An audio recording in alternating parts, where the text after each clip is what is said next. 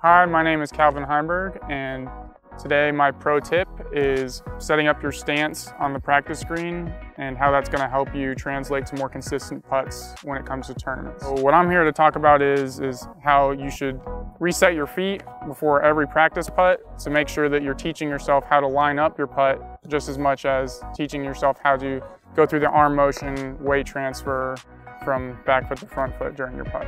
So most of the time you'll see people with stacks of putters on the practice green. They'll set their stance and they'll start putting, and let's say the first putt misses. What happens is they'll keep their feet planted and their brain will correct the mistake that was already made, which the mistake might have been actually lining up, and their brain will correct it and their arm will do a slightly different motion and they'll start making their putts. The stance is pretty much me addressing my lie, getting my front foot in the right orientation that I want it to be in, and then kind of setting my back foot up off of that since I putt with a staggered stance.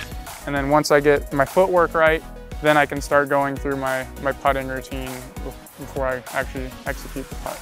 By resetting your feet every time when you're practice putting, it's kind of putting you in a little bit of rhythm, and it's also forcing you to think about how you want to line up your putt every time.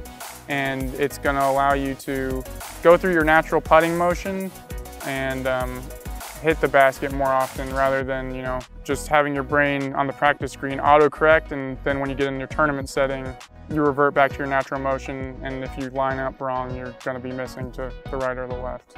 But in a tournament, you only get one chance, so lining up the putt is just as important as, you know, the arm motion, because all of it has to work in sync if you want to execute and make your putts during the tournament. The stance is the first part of the putt, so yeah, it's part of the putt rhythm. Some people might even, addressing the line might be part of their routine in their heads, but some people it might not be. They might just walk up and they might have something else. But it's very important to think about where your feet are oriented relative to the basket so that you can do something and replicate it over and over again in a tournament setting. In summary, make sure you think about your footwork and your stance as much as your arm and weight transfer when on the practice green.